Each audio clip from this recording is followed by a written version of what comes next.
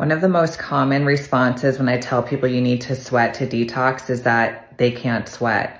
So you can't sweat a lot of the times because you're dehydrated. Other signs that you're dehydrated are increased heart rate, dizziness, especially when going from sitting to standing, fatigue, weakness, and headaches. Headaches are very, very common with dehydration.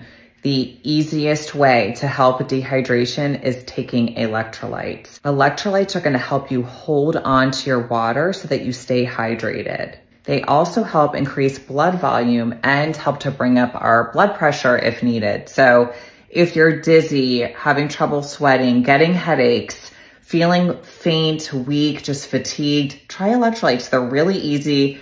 They make your water taste great, so it makes it easier to drink more of it. And they're super convenient, and they make you feel so good with one little packet. My go-to is instant hydration. I love the source of what they use. They're magnesium, potassium, sodium, and they taste really good. They're very light flavor. They're not overwhelming. So I would definitely try those if you're having any of these symptoms.